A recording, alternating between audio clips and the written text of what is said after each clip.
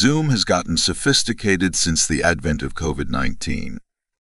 When Holly started using it, in February of 2020, which seems much longer than 17 months ago, it was apt to drop the connection if you so much as looked at it cross-eyed. Sometimes you could see your fellow Zoomers, sometimes you couldn't. Sometimes they flickered back and forth in a headache-inducing frenzy. Quite the movie fan is Holly Gibney. Although she hasn't been in an actual theater since the previous spring, and she enjoys Hollywood tentpole movies every bit as much as art films. One of her faves from the 80s is Conan the Barbarian, and her favorite line from that film is spoken by a minor character. 2 or 3 years ago, the peddler says of Set and his followers, they were just another snake cult. Now they're everywhere. Zoom is sort of like that. In 2019, it was just another app, struggling for breathing room with competitors like FaceTime and GoToMeeting. Now, thanks to COVID, Zoom is as ubiquitous as the snake cult of Set. It's not just the tech that's improved either. Production values have as well. The Zoom funeral Holly is attending could almost be a scene in a TV drama. The focus is on each speaker eulogizing the dear departed, of course. But there are also occasional cuts to various grieving mourners in their homes. Not to Holly, though. She's blocked her video. She's a better, stronger person than she once was, but she's still a deeply private person. She knows it's okay for people to be sad at funerals, to cry and choke up, but she doesn't want anyone to see her that way, especially not her business partner or her friends. She doesn't want them to see her red eyes, her tangled hair, or her shaking hands as she reads her own eulogy, which is both short and as honest as she could make it. Most of all, she doesn't want them to see her smoking a cigarette. After 17 months of COVID, she's fallen off the wagon. Now, at the end of the service, her screen begins showing a kinescope featuring the dear departed in various poses at various locations, while Frank Sinatra sings, "Thanks for the Memory." Holly can't stand it and clicks leave. She takes one more drag on her cigarette, and as she's butting it out, her phone rings. She doesn't want to talk to anyone, but it's Barbara Robinson, and that's a call she has to take. "You left," Barbara says. "Not even a black square with your name on it." "I've never cared for that particular song. And it was over anyway. But you're okay, right?" "Yes." "Not exactly true." Holly doesn't know if she's okay or not. "But right now, I need to." What's the word that Barbara will accept? That will enable Holly to end this call before she breaks down? "I need to process." "Understood," Barbara says. "I'll come over in a heartbeat if you want, lockdown or no lockdown." It's a de facto lockdown instead of a real one, and they both know it. Their governor is determined to protect individual freedoms, no matter how many thousands have to sicken or die to support the idea. Most people are taking precautions anyway, thank God. No need for that. Okay. I know this is bad holes, a bad time. But hang in there. We've been through worse. Maybe, almost certainly. Thinking about Chet Ondowski, who took a short and lethal trip down an elevator shaft late last year. And booster vaccines are coming. First for people with bad immune systems and people over 65, but I'm hearing at school that by fall it'll be everyone. That sounds right. Holly says. And bonus? Trump's gone. Leaving behind a country at war with itself, Holly thinks.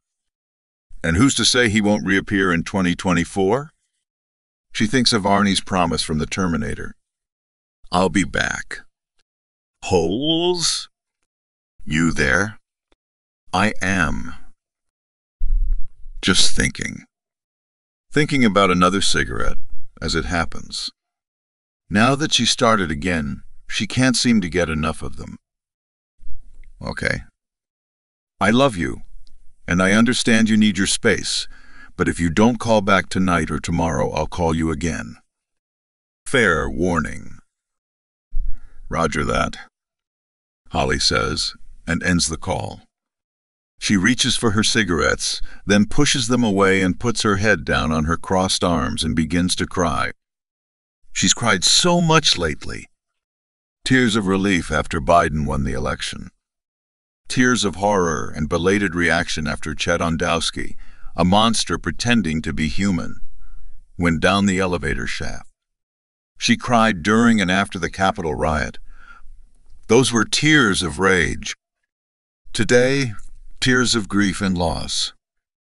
Except they are also tears of relief. That's awful, but she supposes it's also human. In March of 2020, COVID swept through almost all of the nursing homes in the state where Holly grew up and can't seem to leave. That wasn't a problem for Holly's Uncle Henry, because at that time he was still living with Holly's mother in Meadowbrook Estates. Even then, Uncle Henry had been losing his marbles, a fact of which Holly had been blissfully unaware. He'd seemed pretty much okay on her occasional visits, and Charlotte Gibney kept her own concerns about her brother strictly to herself, following one of the great unspoken rules of that lady's life. If you don't talk about something, if you don't acknowledge it, it isn't there. Holly supposes that's why her mother never sat her down and had the conversation with her when she was 13 and started to develop breasts. By December of last year, Charlotte was no longer able to ignore the elephant in the room, which was no elephant but her gaga older brother. Around the time Holly was beginning to suspect Chetondowski might be something more than a local TV reporter, Charlotte enlisted her daughter and her daughter's friend Jerome to help her transport Uncle Henry to the Rolling Hills Elder Care Facility. This was around the time the first cases of the so-called Delta variant began to appear in the United States. A Rolling Hills orderly tested positive for this new and more communicable version of COVID. The orderly had refused the vaccinations, claiming they contained bits of fetal tissue from aborted babies. He had read this on the internet. He was sent home, but the damage was done. Delta was loose in Rolling Hills, and soon over 40 of the oldies were suffering various degrees of the illness. A dozen died. Holly's Uncle Henry wasn't one of them. He didn't even get sick. He had been double vaxxed, Charlotte protested, but Holly insisted, and although he tested positive, he never got so much as the sniffles. It was Charlotte who died. An avid Trump supporter, a fact she trumpeted to her daughter at every opportunity. She refused to get the vaccinations or even to wear a mask, except that was at Kroger in her local bank branch where they were required. The one Charlotte kept for those occasions was a bright red with MAGA stamped on it. On July 4th, Charlotte attended an anti-mask rally in the state capitol, waving a sign reading "My body, my choice," a sentiment that did not keep her from being adamantly anti-abortion. On July 7th, she lost her sense of smell and gained a cough. On the 10th, she was admitted to Mercy Hospital, 9 short blocks from Rolling Hills Elder Care, where her brother was doing fine. Physically, at least. On the 15th, she was placed on a ventilator. During Charlotte's final, brutally short illness, Holly visited via Zoom.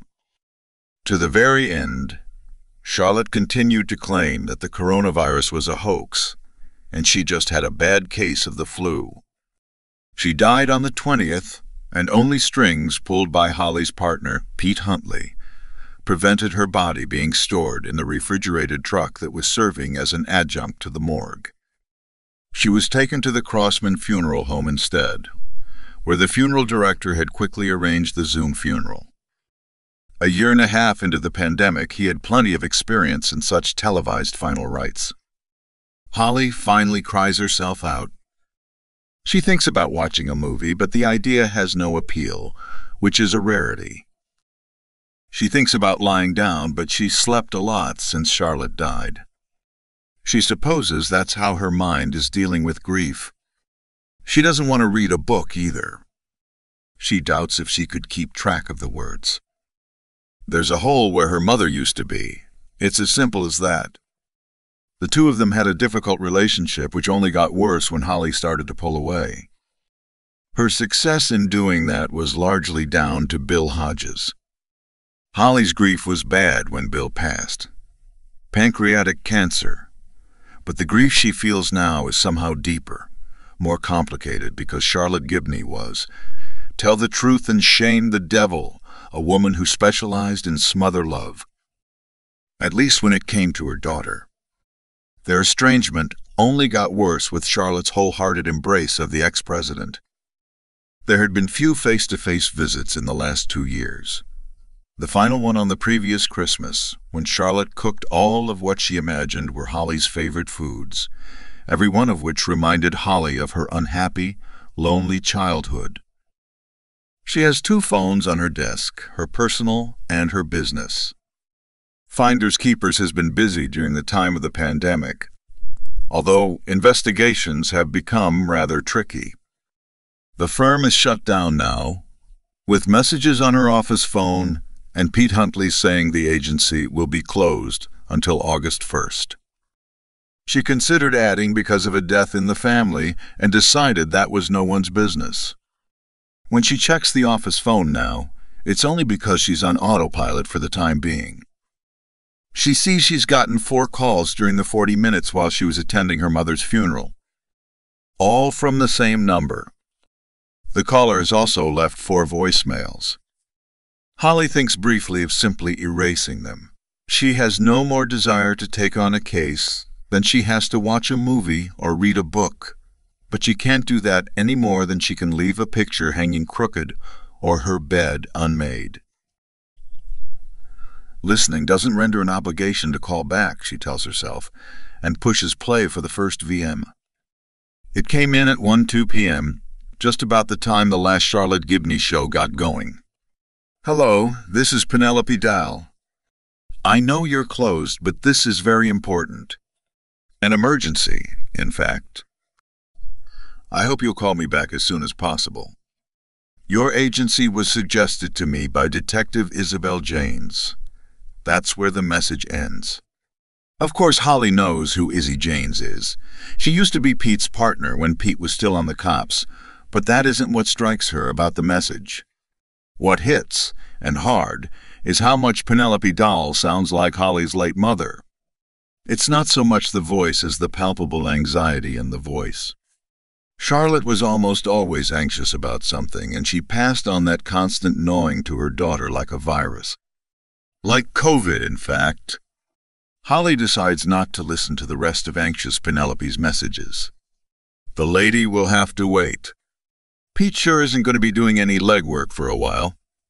He tested positive for COVID a week before Charlotte died. He was double vaxxed and isn't too sick. Says it's more like a heavy cold than the flu. But he's quarantining and will be for some time to come. Holly stands at the living room window of her tidy little apartment, looking down at the street and remembering that last meal with her mother. An authentic Christmas dinner, just like in the old days. Charlotte had said, cheery and excited on top, but with that constant anxiety pulsing away underneath. The authentic Christmas dinner had consisted of dry turkey, lumpy mashed potatoes, and flabby spears of asparagus. Oh, and thimble glasses of Mogan David wine to toast with. How terrible that meal had been, how terrible that it had been their last. Did Holly say, "I love you, Mom," before she drove away the next morning? She thinks so, but can't remember for sure. All she can remember for sure is the relief she felt when she turned the first corner and her mother's house was no longer in the rearview mirror. Holly has left her cigarettes by her desktop computer.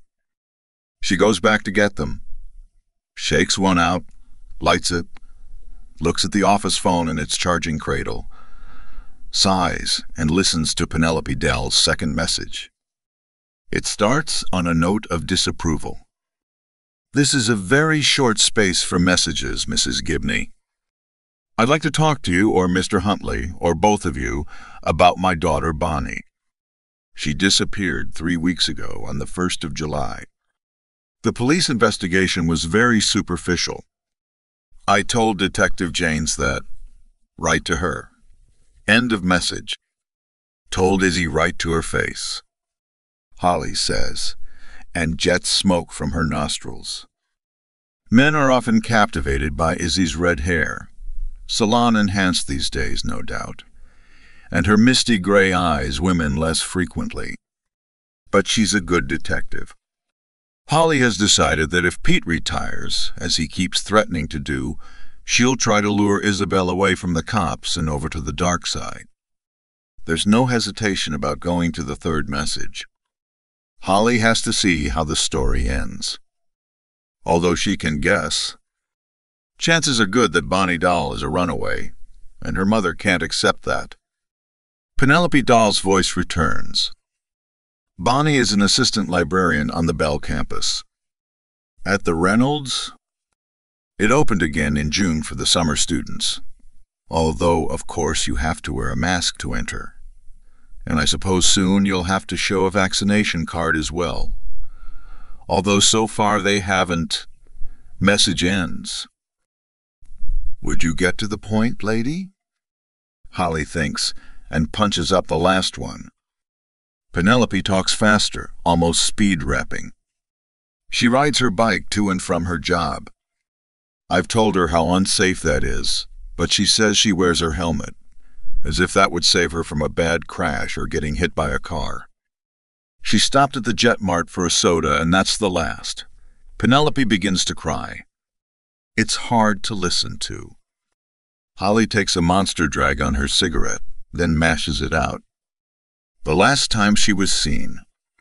Please help. Message ends. Holly has been standing, holding the office phone in her hand, listening on speaker.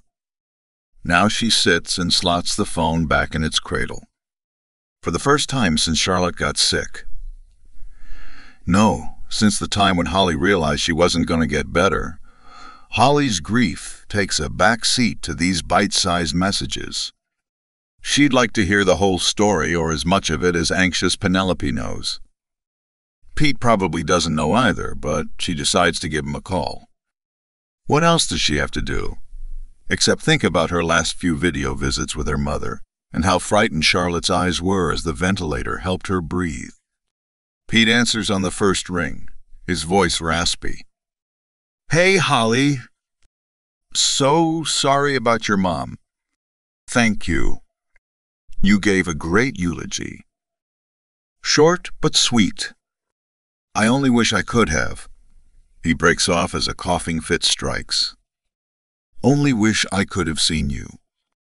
What was it, some kind of computer glitch?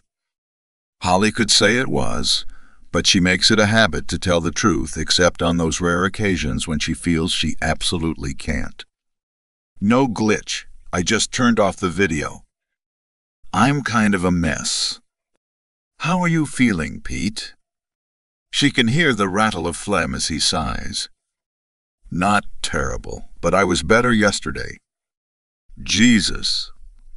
I hope I'm not going to be one of those long haulers. Have you called your doctor? He gives a hoarse laugh. I might as well try to call Pope Francis. You know how many new cases there were in the city yesterday? 3,400. It's going up exponentially. There's another coughing fit.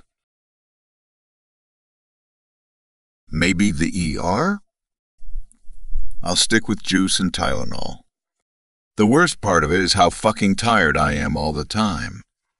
Every trip to the kitchen is a trek.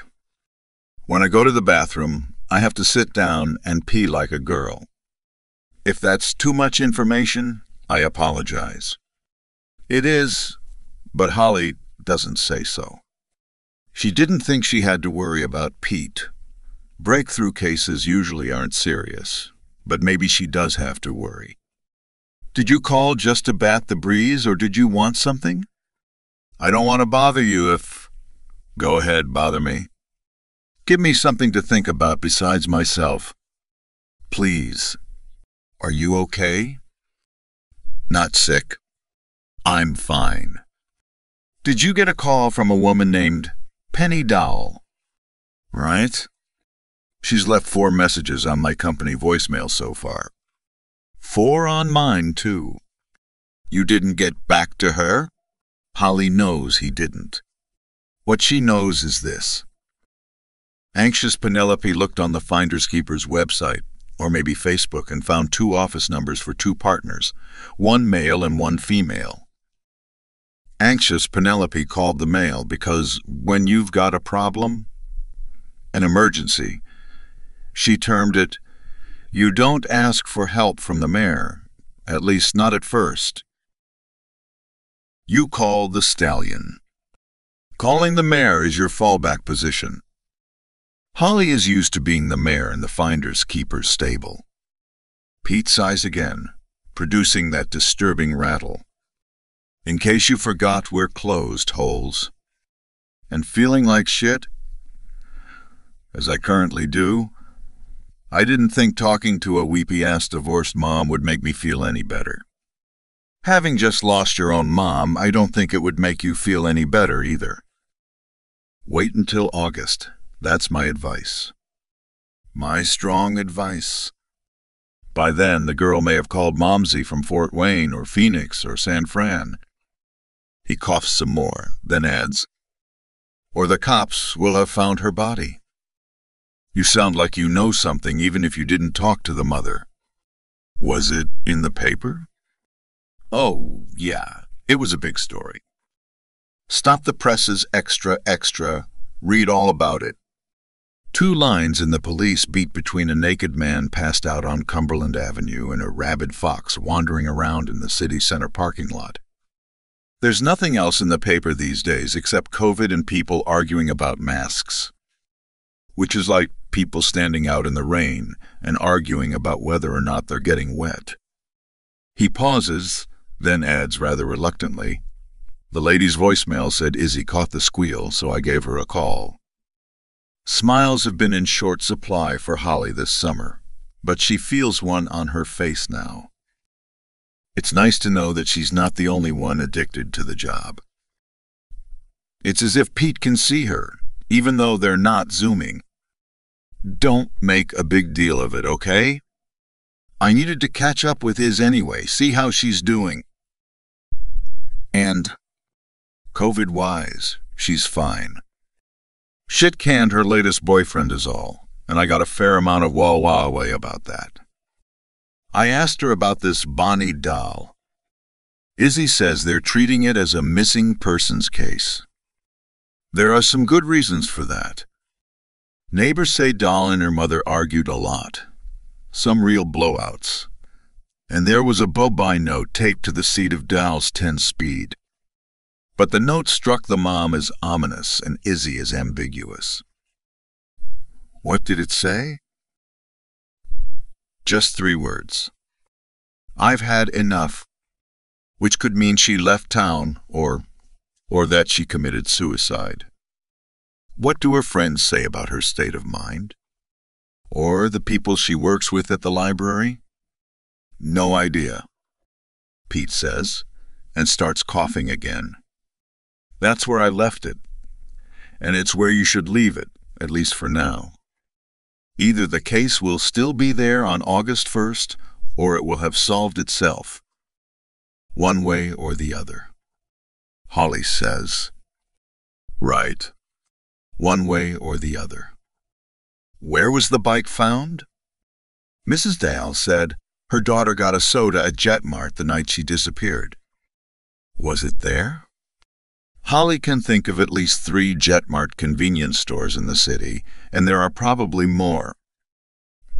Again, I have no idea. I'm going to lie down for a while. And again, I'm sorry your mother passed. Thanks. If you don't start to improve, I want you to seek medical attention. Promise me. You're nagging, Holly. Yes. Another smile. I'm good at it, aren't I? Learned at my mother's knee. Now promise. Okay. He's probably lying. One other thing. What? She thinks it will be something about the case. That's already how she's thinking of it, but it's not. You'll never convince me that this COVID shit happened naturally, jumping to people from bats or baby crocodiles or whatever in some Chinese wet market. I don't know if it escaped from a research facility where they were brewing it up or if it got released on purpose, but as my grandfather would have said, "'Tain't natural." Sounding kind of paranoid there, Pete. You think? Listen, viruses mutate. It's their big survival skill. But they're just as apt to mutate into a less dangerous strain as one that's more dangerous. That's what happened with the bird flu. But this one just keeps getting worse. Delta infects people who've been double-vaxxed. I'm a case in point. And people who don't get really sick from Delta carry 4 times the viral load as the original version, which means they can pass it on even more easily. Does that sound random to you? Hard to tell. Holly says.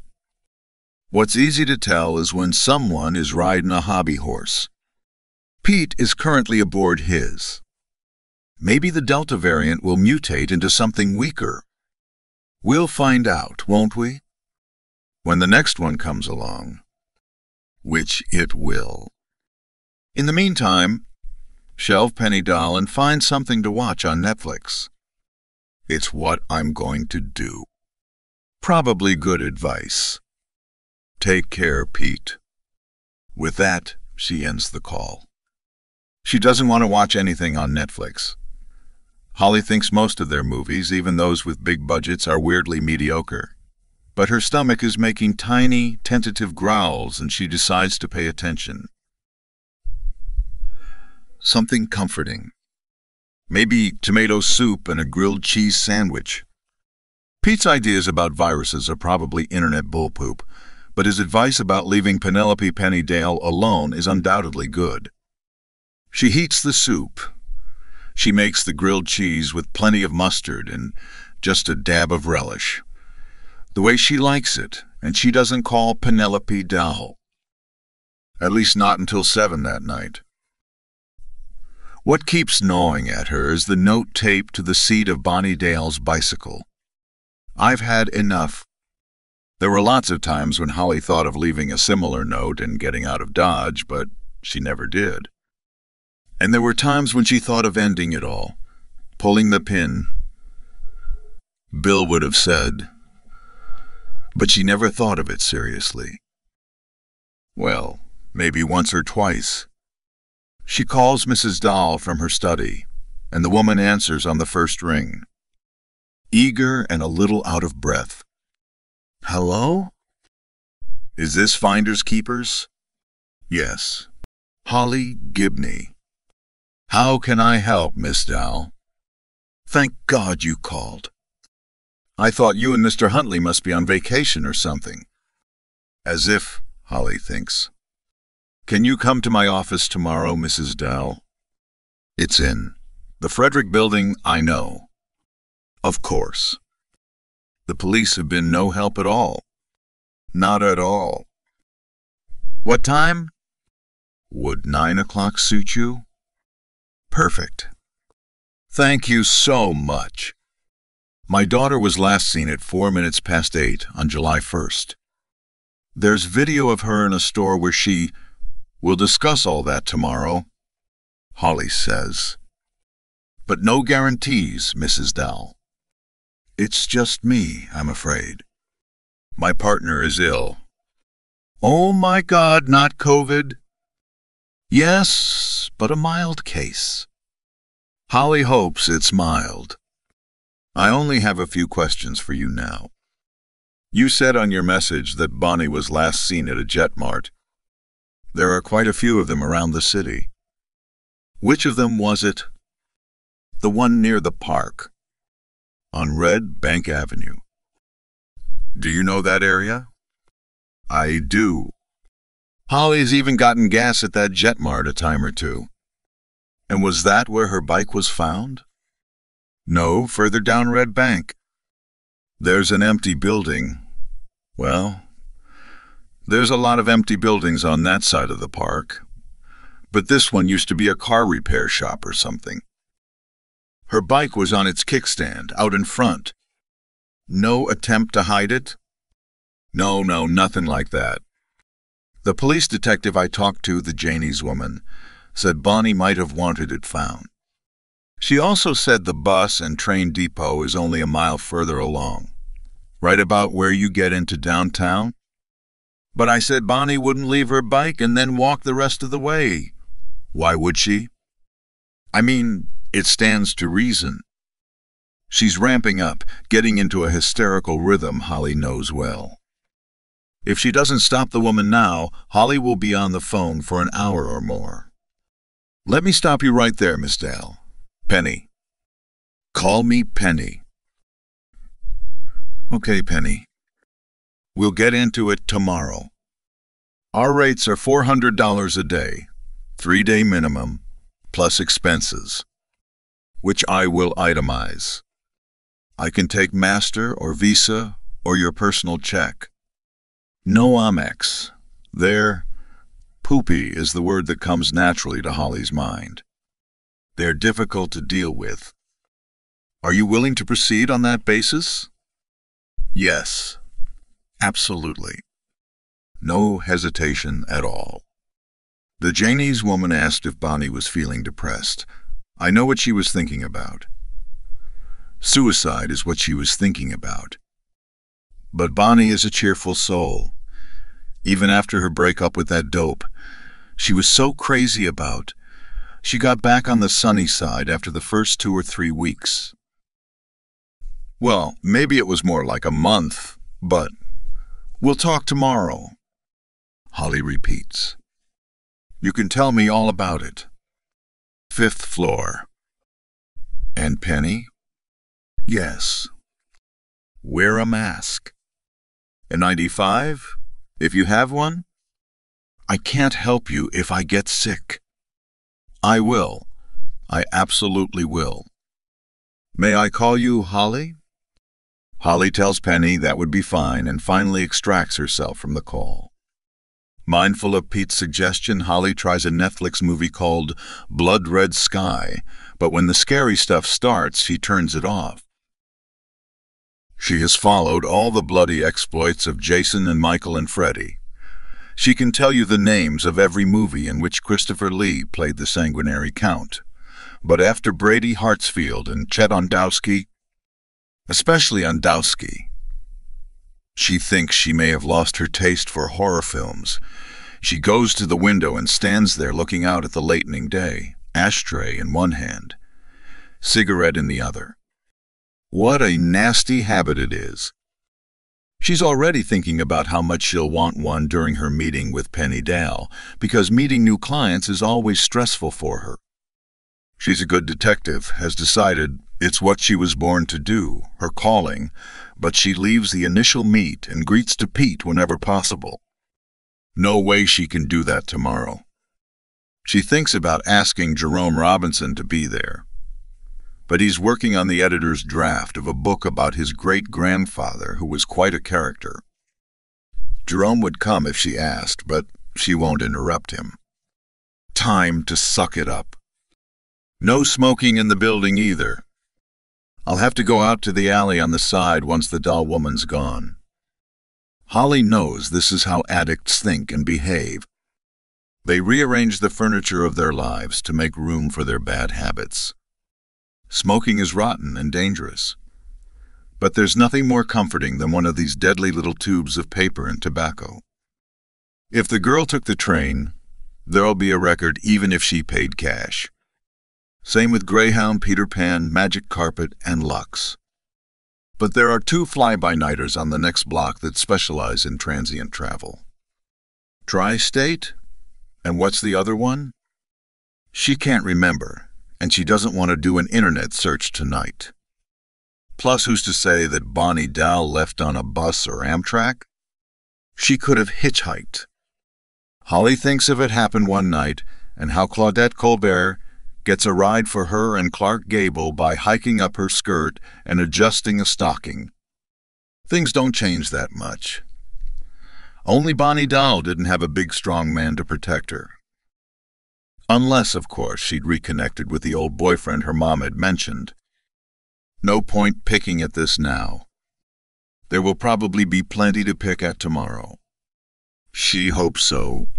Anyway, Penny Doll's problem will give her something to think about besides her mother's pointless, politics-driven death. I have Holly hope, she thinks, and goes into the bedroom to put on her pajamas and say her prayers. September 10, 2015. Carrie Dressler is young, unattached, not bad-looking, cheerful, rarely prone to worrying about the future.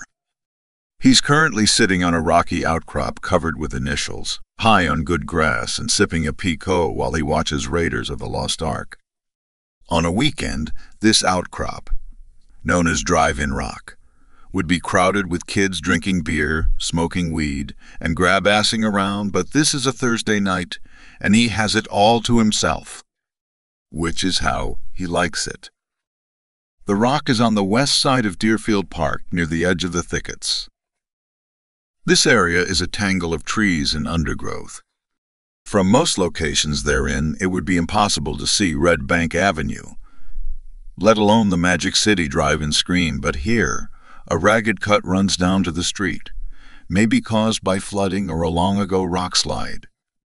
Magic City is barely hanging on these days.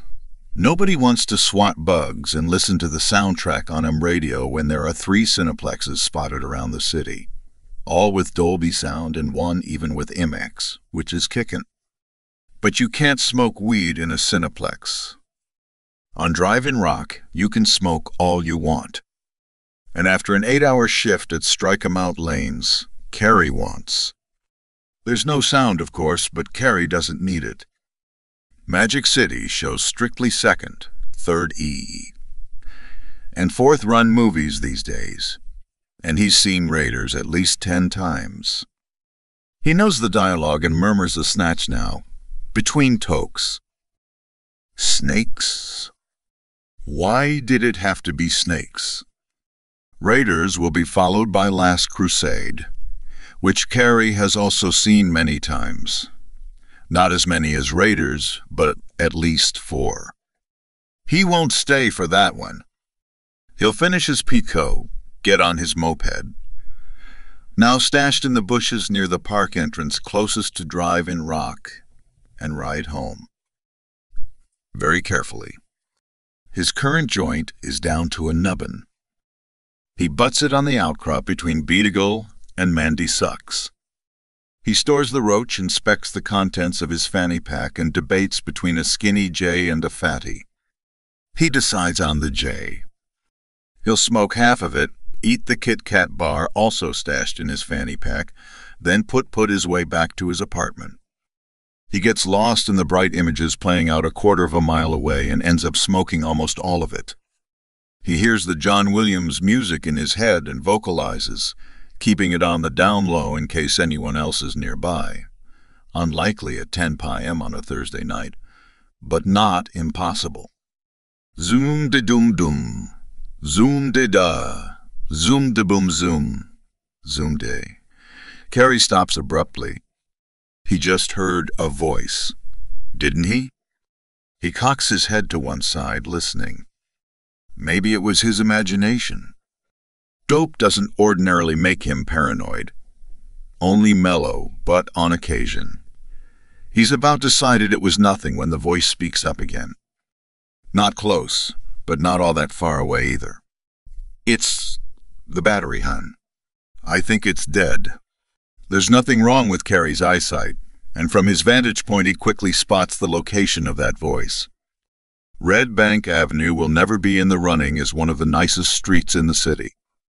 There are the thickets on one side, crowding the few paths and pushing through the wrought iron fence. On the other are warehouses, a U.S. storage outfit, a defunct auto repair shop, and a couple of vacant lots. One of those was home to a bedraggled little carnival that picked up steaks after Labor Day. In the other, next to a long deserted convenience store, is a van with the side door open and a ramp sticking out. There's a wheelchair next to the ramp with someone in it. I can't stay here all night.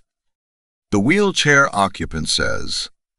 She sounds old and wavery, a little irritated and a little scared. Call for help. I would, says the man with her, but my phone is dead. I forgot to charge it. Do you have yours? I left it home. What are we going to do? It won't occur to Carrie until later, too late to do any good, that the woman in the wheelchair and the man with her are projecting their voices. Not much, not yelling or anything, but the way actors on stage project for the audience. Later, he'll realize that he was the audience they were playing to, the guy sitting on Drive and Rock with the joint winking on and off like a locator beacon. Later, he'll realize how often he stops off here for a while on his way home from the bowling alley, smoking a doob and watching the movie across the way. He decides he can't just sit there while the old guy goes off looking for help, leaving the woman alone. Carrie is your basic good person, more than happy to do the occasional good deed. He makes his way down the slope, holding onto branches to keep from going on his ass. He gives his moped, Faithful Pony, a little pat as he passes it. When he reaches one of the Red Bank Avenue gates out of the park, he walks down the sidewalk until he's opposite the van. He calls, "Need a little help?" It won't occur to him until later, in the cage, to wonder why they picked that particular place to park. An abandoned quick pick store is hardly a beauty spot. Who's there? The man calls, sounding worried. Name's Carrie Dressler. Can I? Carrie? My goodness, hon, it's Carrie. Carrie steps into the street peering. Small ball? Is that you? The man laughs. It's me, all right. Listen, Carrie, the battery in my wife's wheelchair died. I don't suppose you could push it up the ramp, could you? I think I can manage that, Carrie says, crossing the street. Indy Jones to the rescue. The old lady laughs. I saw that movie at the old Bijou. Thank you so much, young man. You're a lifesaver. Roddy Harris is telling his wife how he and their rescuer know each other. Carrie grabs the wheelchair hand grips and aims the chair for the ramp. Small Ball stands back to give him room, one hand in the pocket of his tweed jacket. Carrie is so high that he doesn't even feel the needle when it goes into the back of his neck. July 23, 2021. Holly arrives at the 4th Street Municipal parking lot half a block from the Frederick Building and swipes her card. The barrier goes up and she drives in. It's 8:35, almost half an hour before the appointed time for her meeting with Penny Doll, but the doll woman is also early. There's no mistaking her Volvo. It has large photos of her daughter taped to both sides and the back. Printed across the rear window, probably a moving violation, Holly thinks, is, "Have you seen my daughter and Bonnie Ray Doll, and call 2165550019. Holly parks her Prius next to it, which isn't a problem. There's no shortage of spaces in the lot.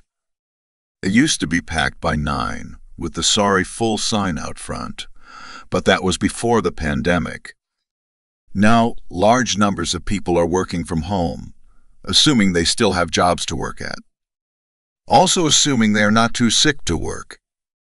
The hospital's emptied out for a while, but then Delta arrived with its new bag of tricks. They aren't at capacity yet, but they're getting there. By August, patients may be bedding down in the halls and snack stations again. Because Mrs. Doll is nowhere in sight, and Holly is early, She lights a cigarette and walks around the Volvo, studying the pictures. Bonnie Dahl is both pretty and older than Holly expected. Mid-20s, give or take. She guesses it was partly the thing about Dahl riding her bike to and from the Reynolds Library that made Holly expect a younger woman. The rest was how much Penny Dahl's voice reminded Holly of her late mother. She supposes she thought Bonnie would look sort of like Holly had at 19 or 20. Pinched Emily Dickinson face, hair pulled back in a bun or ponytail, fake smile. Holly had hated having her picture taken, still does.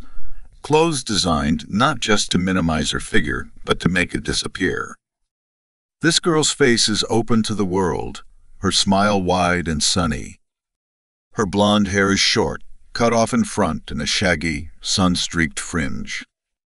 The pictures on the sides of the car are full-face portraits, but the one on the back shows Bonnie astride her bike, wearing white shorts with V-cuts on the sides and a strappy top. No body consciousness there.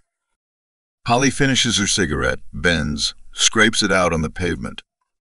She touches the blackened tip to make sure it's cold, then places it in the litter basket outside the swing gate.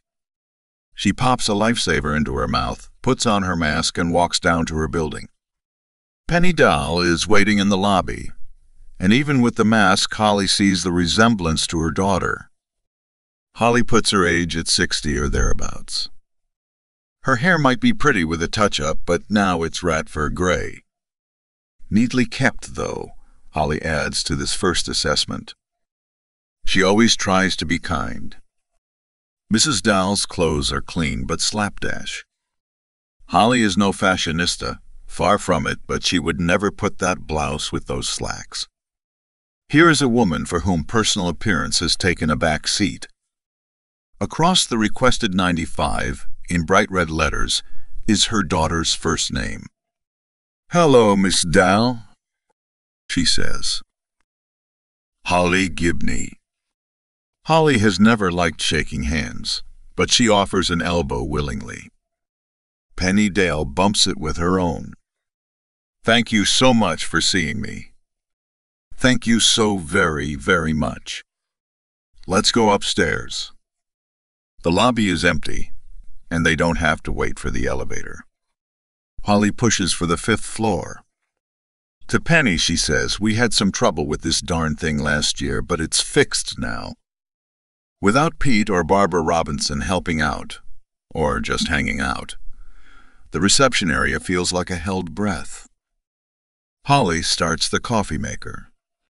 "I brought pictures of Bonnie, a dozen, all taken within a year or two of when she disappeared. I've got tons more, but from when she was younger. And that's not the girl you'll be looking for, is it? I can send them to your phone if you give me your email address." Her delivery is staccato, and she keeps touching her mask to be sure it's in place. "I can take this off, you know. I'm double vaxxed and COVID negative. I took the home test just last night. Why don't we wear them out here? We'll take them off in my office and have some coffee. I have cookies if Barbara, the young lady who sometimes helps out, hasn't eaten them all." "No, thank you." Holly doesn't have to look to know they're all gone anyway. Barbara can't keep her hands off the vanilla wafers. "I saw the pictures of Bonnie on your car, by the way. She's very attractive." Penny's eyes crinkle as she smiles behind her mask. "I think so. Of course, I'm her mother, so what else would I say? No Miss America, but she was a prom queen back in high school. And nobody dumped a bucket of blood on her either." She laughs, the sound as sharp as her delivery. Holly hopes she isn't going to get all hysterical. After 3 weeks, the woman should be beyond that, but maybe not. Holly has never lost a daughter, so she doesn't know. But she does know how she felt when she thought she might have lost Jerome and Barbara. Like she was going out of her mind. Holly writes her email address on a post-it. "Are you married, Mrs. Dahl?" Dal pastes the note inside the cover of her phone. If you don't start calling me Penny, I may scream. Penny it is. Holly says partly because she thinks her new client actually might. Divorced. Herbert and I dissolved our partnership 3 years ago. Political differences were part of it. He was all in on Trump, but there were plenty of other reasons as well. How did Bonnie feel about that? Handled it in very adult fashion. And why not? She was an adult. 21. Besides, the first time Herbie came home wearing a MAGA hat, she actually laughed at him. He was displeased. Here's another relationship chilled by the fast-talking man in the red tie. It's not fate, and not coincidence. Meanwhile, the coffee is ready. How do you like it, Penny? Or I have tea, and there might be a Poland water, unless Pete or Barbara. Coffee's fine. No cream, just a little sugar. I'll let you add that yourself. Holly pours into 2 of the Finders Keepers mugs, which Pete insisted on ordering. Without looking up, she says, "Let's cross 1 T right away, Penny. Is there any chance your ex-husband might have something to do with Bonnie's disappearance?" The jagged laugh comes again, nerves rather than amusement. He's in Alaska. Left for a white-collar job in a shipping plant about 6 months after the divorce. And he has COVID. His idol refused to wear a mask, so Herb refused to wear one. You know, Trumper see, Trumper do. If you're asking if he abducted his 24-year-old daughter or tempted her into moving to Juneau to live with him, the answer is no. He says he's getting better. This makes Holly think of Pete. But when I FaceTime him, it's all cough, cough, wheeze, wheeze, wheeze. Penny says this with unmistakable satisfaction. In Holly's office, they take off their masks. The client's chair probably isn't a full 6 feet away, but it's close. Besides, Holly tells herself, perfect is the enemy of good. She opens her iPad to the note function and types Bonnie Ray Dahul and 24-year-old and disappeared on the night of July 1. It's a start. Tell me about when she was last seen. Let's start with that. You said it was at a Jet Mart convenience store? Yes, on Red Bank Ave. Bonnie has an apartment in one of those new Lakeview condos. You know where the old docks used to be? Holly nods. There are several condominium clusters down there now and more under construction. Soon you won't be able to see the lake at all unless you own one. The Jet Mart is at the halfway point of her ride home. 1.5 miles from the library, 1.5 miles from her place. The clerk knows her there. She came in on July 1st at 8:04. Jet Mart regular stop, Holly types. She hits the keys without looking, keeping her eyes on Penny. I have the security camera video. I'll send that to you too, but do you want to see it now? Really? How did you get that? Detective Janes shared it with me. At your lawyer's request? Penny looks perplexed. I don't have a lawyer. I used one when I bought my house in Upriver, but not since. She gave it to me when I asked. Good for Izzy, Holly thinks. Should I have a lawyer? That's up to you, but I don't think you need one right now. Let's look at the video. Penny gets up and starts to come around the desk. No, just hand it to me. Double vax or not, home tested last night or not, Holly doesn't want the woman looking over her shoulder and breathing on the side of her face. It's not just COVID. Even before the virus, she didn't like strangers in her personal space. And that's what this woman still is. Penny opens the video and hands her phone to Holly. Just hit play. The security camera is looking down from a high angle, and it's far from crystal clear. No one has cleaned the lens in a long time, if ever. It shows the so-called beer cave, the clerk, the front door, the miserly parking area, and a slice of Red Bank Avenue. The timestamp in the lower left-hand corner reads 8:04 p.m. The date stamp in the right-hand corner reads 7/1/21. It's not dark yet, but, as Bob Dylan says, it's getting there.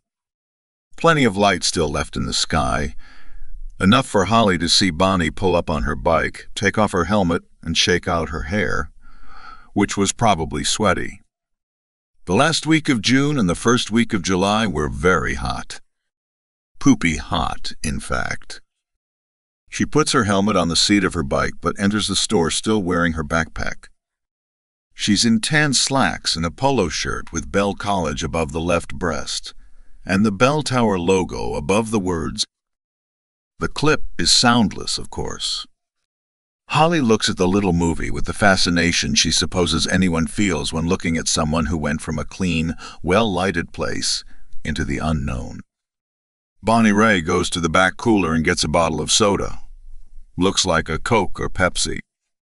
On her way to the cash register, she stops to inspect the snack rack. She picks up a package.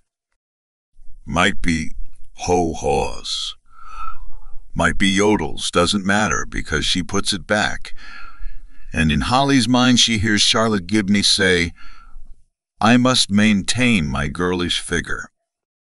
At the register she has a brief conversation with the clerk, middle-aged, balding Hispanic. It must be something funny because they both laugh. Bonnie rests her pack on the counter, unbuckles the flap, and puts her bottle of soda inside. It's big enough for the shoes she wears at work, maybe, plus her phone and a book or two. She slides the straps back over her shoulders and says something else to the clerk. He gives her some change and a thumbs up. She leaves, puts on her helmet, mounts her bike, pedals away to wherever.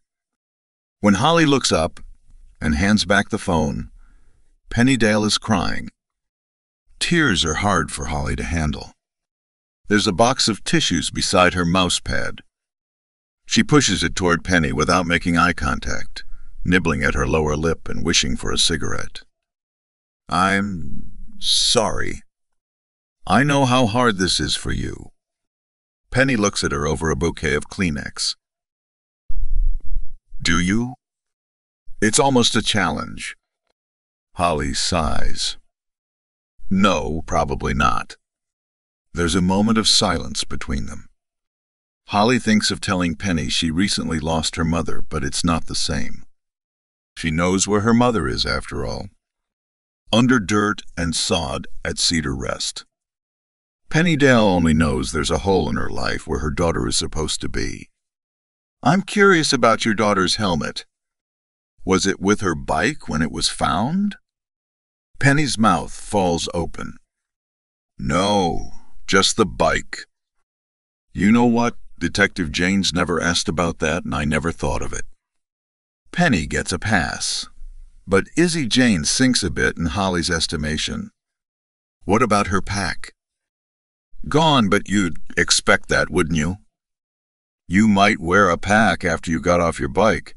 She wore it into the store, but you'd hardly keep wearing your helmet, would you? Holly doesn't answer because this isn't a conversation. It's an interrogation. It will be as gentle as she can make it, but an interrogation is what it is. Catch me up, Penny. Tell me everything you know. Start with what Bonnie does at the Reynolds Library, and when she left that evening. There are 4 assistant librarians at the Reynolds Library on the Bell College of Arts and Sciences campus. During the summer, the library closes at 7. The head librarian, Matt Conroy, sometimes stays until closing, but that night he didn't.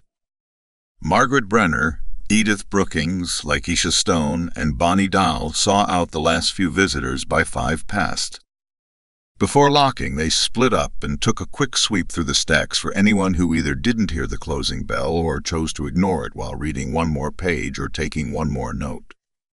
Bonnie had told her mother that sometimes they found people fast asleep in the reading room or the stacks, and on a few occasions they came across couples who had been overcome with passion. In flagrant, delicious, she called it. They also checked the restrooms on the main level and on the third floor. That night, all the customers were gone. The four gabbed for a bit in the break room, discussing weekend plans, then turned out the lights. Lakeisha got into her smart car and drove away.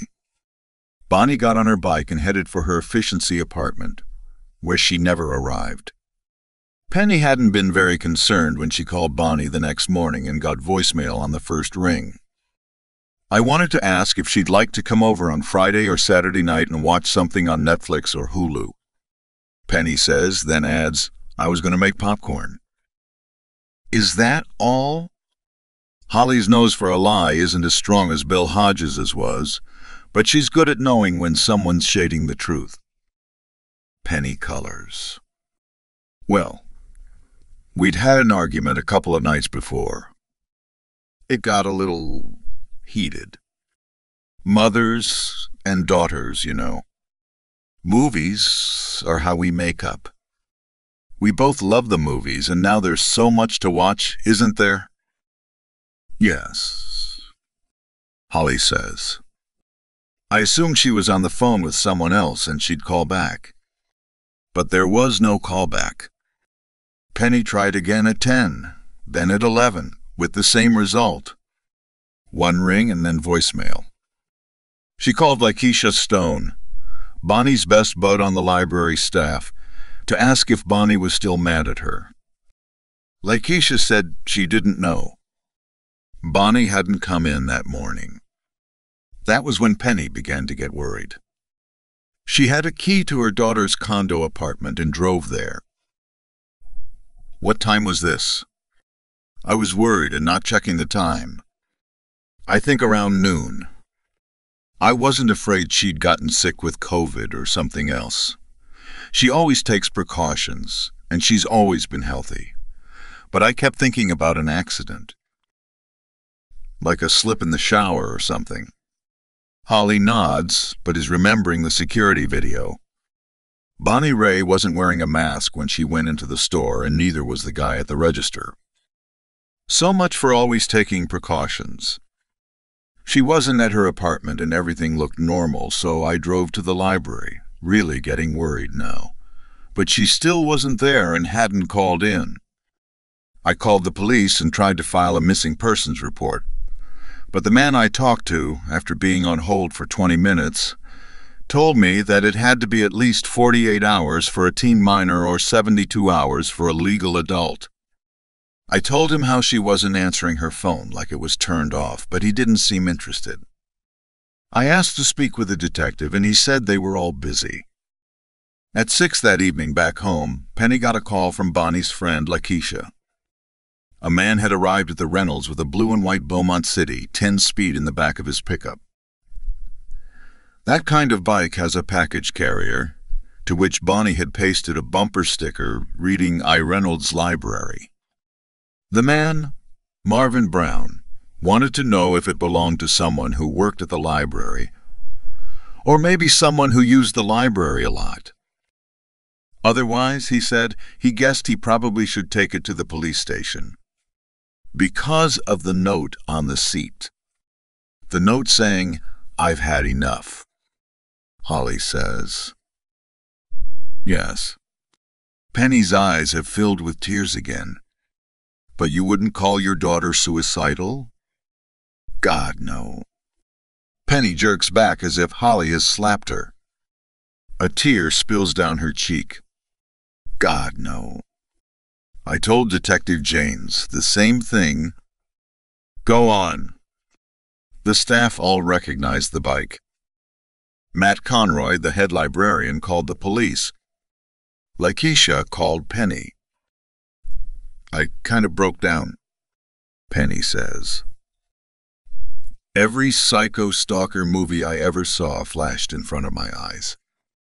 Where did Mr. Brown find the bike? Less than 3 blocks down Red Bank from the Jet Mart. There's an auto repair shop for sale across from the park. Mr. Brown has a repair shop on the other side of town, and I guess he's interested in expanding. A real estate agent met him there. They examined the bike together. Penny swallows. Neither of them liked that note on the seat. Did you talk to Mr. Brown? No. Detective Janes did. She called him. No personal interview, Holly types, still keeping her eyes on Penny, who is wiping away more tears. She thinks Marvin Brown may be her first contact. Mr. Brown and the real estate man discussed what to do with the bike, and Mr. Brown said, well, why don't I run it up to the library in my pickup? And after they looked the place over. The repair shop, that's what he did. Who was there first? Brown or the real estate agent? I don't know. It didn't seem important. It may not be, but Holly intends to find out. Because sometimes killers find the bodies of their victims, and sometimes arsonists call the fire department. It gives them a thrill. Any further developments since then? Nothing, Penny says. She wipes her eyes. Her voicemail is full, but sometimes I call anyway. To hear her voice, you know. Holly winces. Pete says she'll get used to clients' tales of woe eventually, that her heart will grow calluses, but it hasn't happened yet, and Holly hopes it never does. Pete may have those calluses, and Izzy Jane's, but Bill never did. He always cared. He said he couldn't help it. What about the hospitals? I assume they were checked? Penny laughs. There's no humor in it. I asked the policeman who answered the phone. The one who told me all the detectives were busy. If he would do that, or if I should. He said I should. You know, your runaway daughter, your job. It was pretty clear that's what he thought she was, a runaway. I called Mercy. I called St. Joe's. I called Kiner Memorial. Do you know what they told me? Holly is sure she does, but lets Penny say it. They said they didn't know. How's that for incompetency?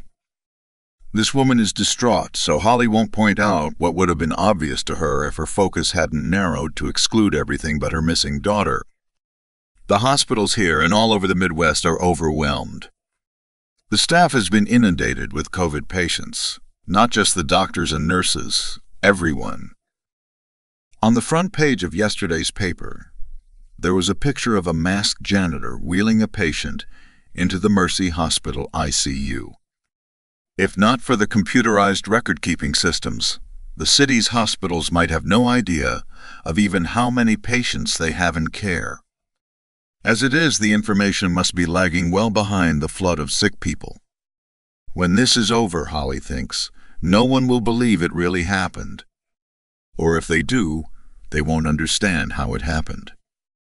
And since then, has Detective Janes been in touch? Twice in 3 weeks, Penny says. She sounds bitter, and Holly thinks she has a right to be. Once she came to my house for 10 minutes. The other time she called.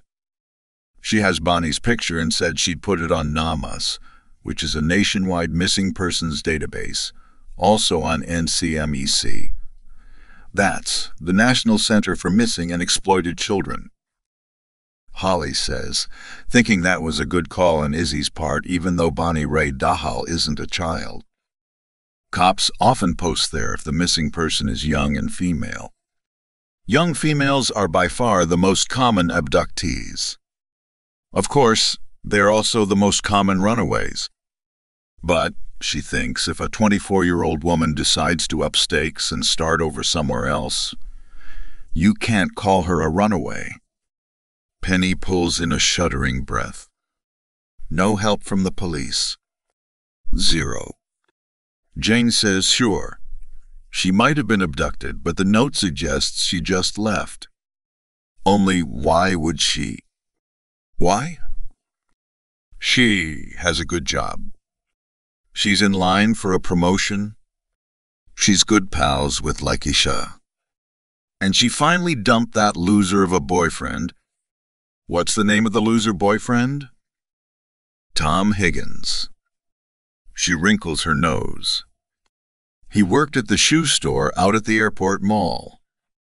Then the mall closed down during the first COVID wave. He tried to move in with Bonnie to save on the rent, but she wouldn't let him. They had a big fight about it. Bon told him they were done. He laughed and said she couldn't fire him. He'd quit. Like it was original, you know. Probably he thought it was. Do you think he had anything to do with Bonnie's disappearance? No. She folds her arms across her chest as if to say that ends the subject. Holly waits, a technique Bill Hodges taught her, and Penny finally fills the silence. That man could barely blow his own nose without an instruction video. Also, very immature. I never knew what Bonnie saw in him, and she could never explain it. Holly, a fan of the hunks on Bachelor in Paradise, has a good idea what Bonnie might have seen in him. She doesn't want to say it and doesn't have to. Penny says it for her. He must have been terrific in the sack, a real 60-minute man. Do you have his address? Penny consults her phone. 2395 Eastland Avenue. Although I don't know if he's still there. Holly records it. Do you have a picture of the note? Penny does, says Lakeisha Stone photographed it when Marvin Brown brought the bike. Holly studies it and doesn't like what she sees. Block letters, all caps, carefully made. I've had enough. Is this your daughter's printing? Penny gives a sigh that says she's at her wit's end. It might be, but I can't be sure. My daughter doesn't do handwriting. None of them do these days except for their signatures, which you can barely read. Just scribbles. She doesn't usually print in all big letters, but if she wanted to be, I don't know. Emphatic? Yes. That. Then she might. She could be right, Holly thinks, but if that were the case, might she not have printed in even bigger caps? Nah, I've had enough, but I've had enough. Maybe even with an exclamation point or two. No, Holly doesn't care for this note at all. She's not ready to believe Bonnie didn't write it, but she's far from ready to believe that Bonnie did. Please forward this, along with the photos of your daughter. What about you, Penny? Where do you live? Renner Circle. 883 Renner in Upriver. Holly adds it to her notes, where she has also written P&B argued P. says it got heated. And what do you do? I'm the chief loan officer at the Norbank branch on the Turnpike extension at the airport. At least I was, and I assume I will be again. Norbank has temporarily closed 3 of their stores. We call them stores, and one of them was mine. Not working from home? No. I'm still getting paid, though. One ray of sunshine in all this. This mess. Which reminds me, I need to give you a check. She opens her bag and starts rooting through it. You must have more questions, too. I will have, but I've got enough to get started on. When will I hear from you? Penny is writing a check quickly and efficiently, not pausing at any of the fields. And not printing either, but writing in a small, rolling, tightly controlled script. Give me 24 hours to get going. If you find out something worth sharing before that, call. Anytime. Day or night. One more thing. Ordinarily, she shies from anything personal, especially if it might seem confrontational, but this morning she doesn't hesitate. She's got hold of this now, like a snarled knot she wants to unpick. Tell me about the argument. The one that got heated. Penny once more folds her arms over her chest, more tightly this time. Holly knows defensive body language from plenty of personal experience. It was nothing. A tempest in a teapot. Holly waits. We argue from time to time. Big deal. What mother and daughter don't? Holly waits. Well, Penny says at last, this one was a little more serious, maybe. She slammed the door on the way out. She's a good-natured girl, and that was out of character. We had some warm discussions about Tom, but she never slammed out of the house. And I swore at her. Called her a stubborn bitch. God, I wish I could take that back. Just say, okay, Bon, let's forget about it. But you never know, do you? What was it about? There was an excellent position at Norbank. Records and inventory. Collating. Front office, working from home guaranteed. How great does that sound with everything that's going on? I was trying to get her to apply for it. She's excellent with numbers and a real people person, but she wouldn't. I told her about the substantial pay jump she'd get, and the benefits, and the good hours. Nothing got through to her. She could be stubborn. Look who's talking, Holly thinks, remembering fights she had with her own mother, especially once she started working with Bill Hodges. There had been some doozies after she and Bill had almost gotten killed while chasing after a doctor who'd been possessed. There was really no other way to put it. By Brady Hartsfield. I told her if she worked at the bank, she could buy some decent clothes for a change and stop dressing like a hippie. She laughed at me.